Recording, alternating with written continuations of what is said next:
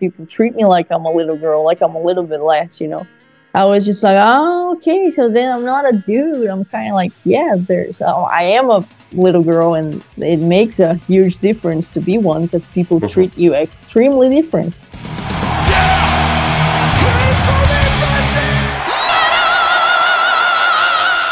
Hey everyone, welcome to the channel. My name is Belgian Jasper. If this is your first time in the channel, hit subscribe right now.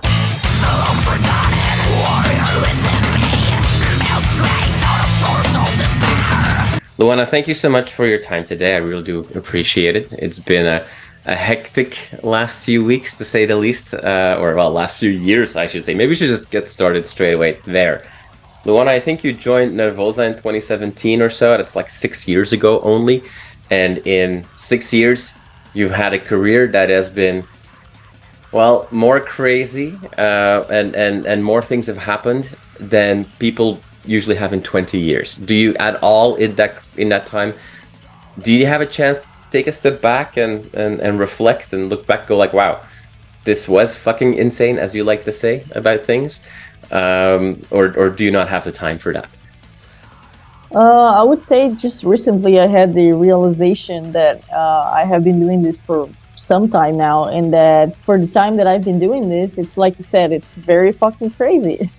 I started NERVOSA in the end of 2016, and before that I did have a band, and we played like in the area, some small shows here and there throughout the year, but that was it really. And then when I got into NERVOSA, it was like straight from nothing to like touring everywhere all the time, like being 3 months on the road and just never coming back, really, like coming back for 3 days and then going to another tour and another tour. And just the first time I really stopped touring was when pandemic hit, and then I stayed home for 2 years, and now with CRYPTA we're kind of like touring a lot again. I don't know, kind of crazy as you said, but also, like, I mean, sometimes it's tiring, but it made me so much better as a drummer. Just the other day I was watching like old videos from when I got into NERVOSA and comparing to stuff that I'm trying to release now with the new album for CRYPTA. And it's just like it's almost another person, I would say. Yeah. Because I'm like so embarrassed at my old videos. So yeah, I mean, it's a lot, but it also helped a bunch, I would say.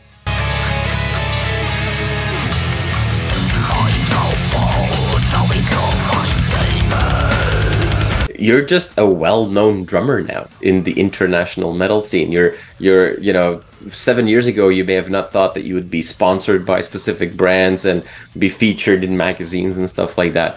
Is that over, you know, when you were working on whether it's new material and writing and recording or now creating content, is that an extra level of pressure that you feel? I definitely feel some level of pressure. Like I said, in 2016 even, like people didn't even know about my existence at all. Right. And I didn't have videos playing on the internet because I was ashamed of my drumming, as I should at the time, because it was terrible.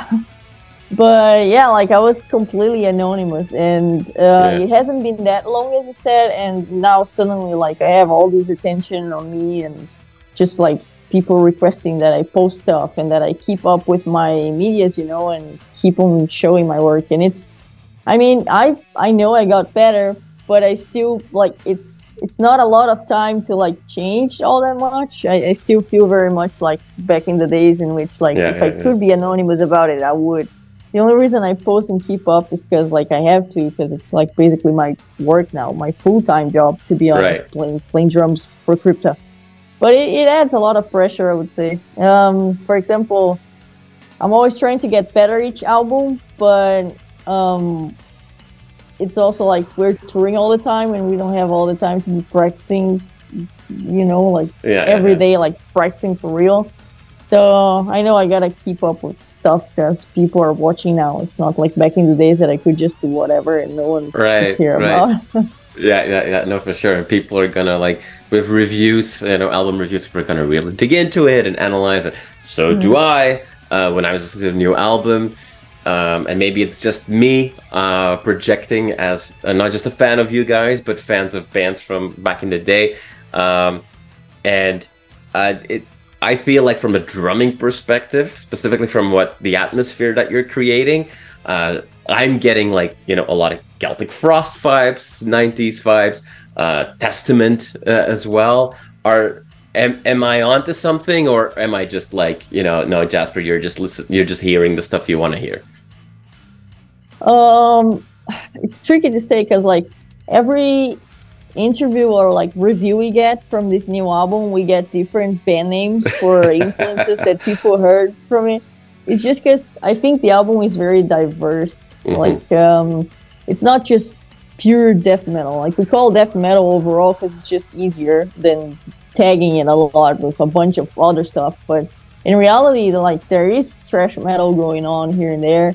There is lots of black metal going on in this new album, and there is like some death metal that might sound like specifically melodic death metal, and also some others that are like I don't know, like I wouldn't say that they have a foot on grindcore, but they're just fast and full of blast beats and very ignorant riffs. So I mean, it's very easy to catch up on many influences while you're listening to the new album.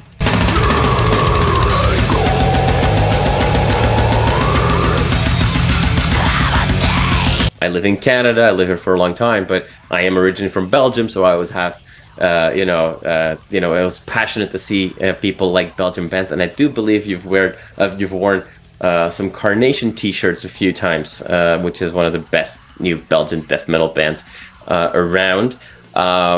So are you staying close to what's popping out? Like, are there some discoveries you've made that you want to share? I think so. Carnation is one band that I like a lot, and I'm always following up. They just released a new album, which is amazing, and I highly recommend it to people.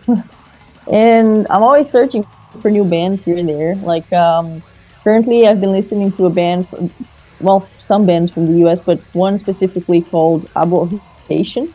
I don't know if it's pronounced like that, Aberration. So, and another one from Canada, actually, that is called Hedonist, I think. The pronunciation of the band. I never really... awesome bands. And what else could I recommend? Well, there's Hyperdontia, which I think is a big one. Like, lots of people know them. Mortuous as well, a band from the US that I'm following up with. Damn it, there's so many bands.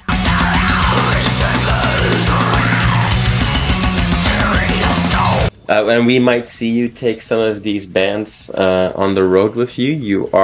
You've just announced, as we are recording this interview at least, you've just announced the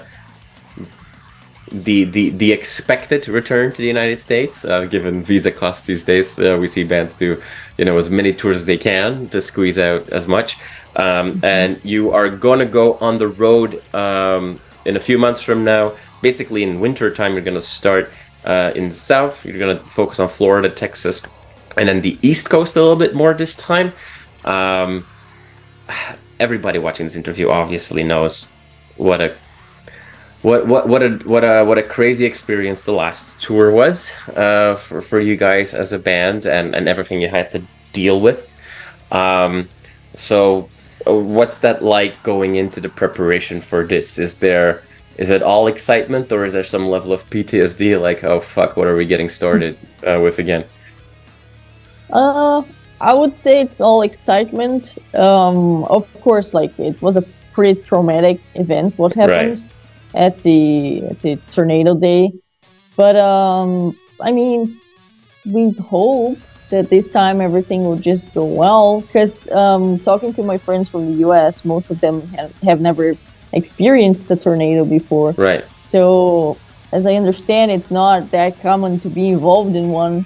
It's just that we were incredibly unlucky when it happened. Especially like from the moment we parked there, it was already unlucky. So well, hopefully everything will go well, and this time we're expecting to actually, have a tour in which we can, like, come back with some money from it, and really, like, it's our job still to be playing music. So we hope to be able to work for that period and get at least something out of it this time, because last time we were supposed to and everything was going so well for us, really, like a tour with Morbid Angel, what could be better than that? You know, it doesn't really get much better. But then the tornado thing completely destroyed us in many, many levels. So this time, hopefully everything will go well and we can actually work properly and, you know, get the fruits of our work at the end.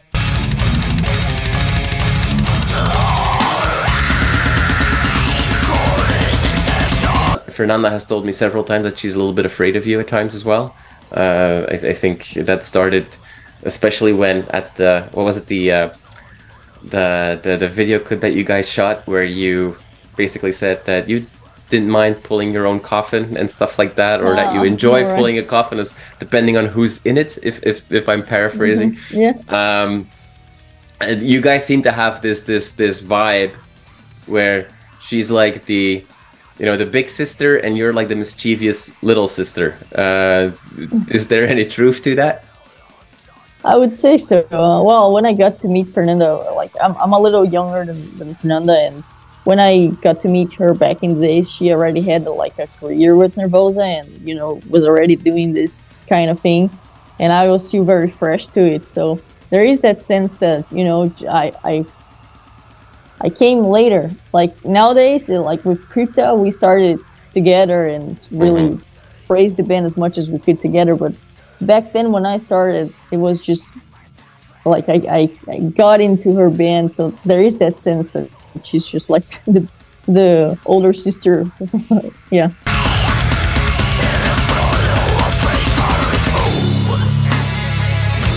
You guys have been pulling people from all ages, all backgrounds. We see people that are well in their 60s at your shows, but we also, and I saw that also at the European run, and you know, we had to sit that out just in Europe a few weeks ago.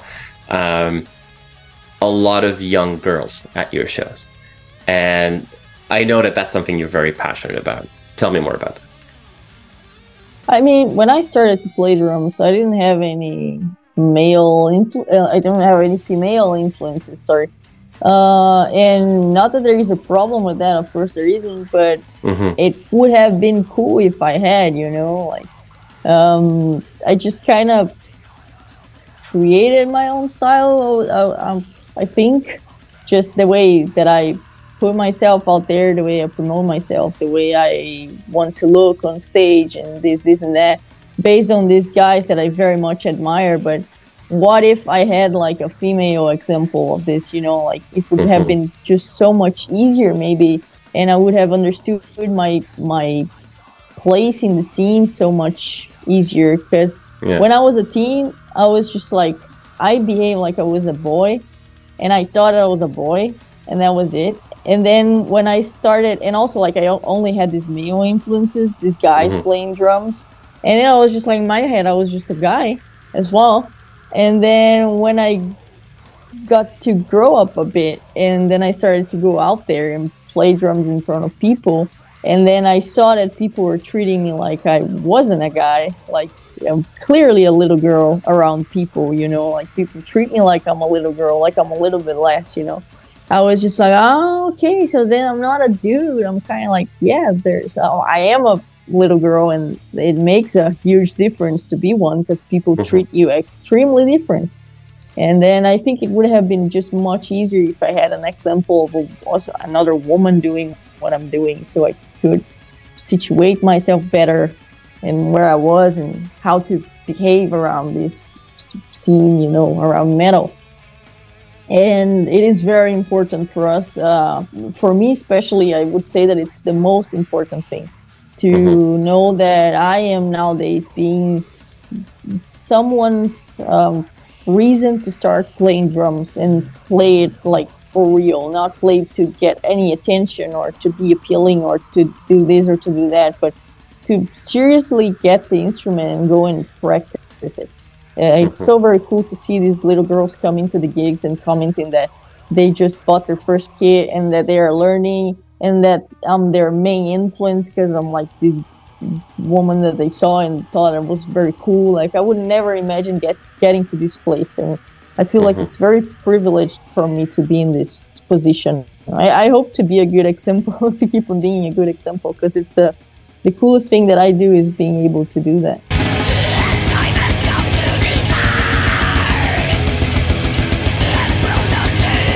Another thing that people that have been following you know that you're passionate about, and we see some of it in the shot behind you, I think, is collecting antiques. I don't know if you have a lot of time to do that on the road. I do believe your strategy was to find out where people recently died and then see if you can buy their old stuff. What's recently been added to the collection? What are you particularly proud of? Ooh, what I'm particularly proud of, I will say it's a mirror that I got that is 100 years old, that it's at the corner of my living room. I live in a very small city, like very far from everything. So for me to get these big antiques is like a work of a month. Just trying to get people to bring them here and to pick them up in another city or state, and like just saving up money to like get them, and guys to like bring it up, because I live in an apartment building without a lift. So it goes through the stairs, you know. So yeah, I would say that a huge mirror that I have that was just very difficult to drive here and to get into the apartment. And next big one will be like a Dracula sculpture, like a real sized head that like a friend is sculpting. So yeah, I'm passionate about it. So you do realize that, you know, all the people watching this interview right now that are going to watch your shows in this North American tour, they're all going to come to the show now with antiques they want to give you. So you better have some room in your bags to take stuff like that home. Yeah, that's cool and also chaotic.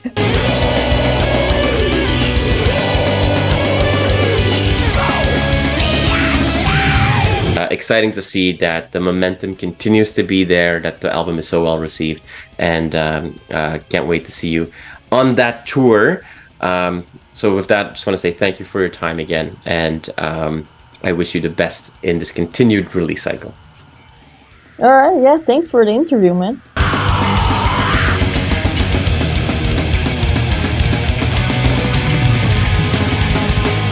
You are awesome for watching this video. Click right here to see more content like it and subscribe to the channel.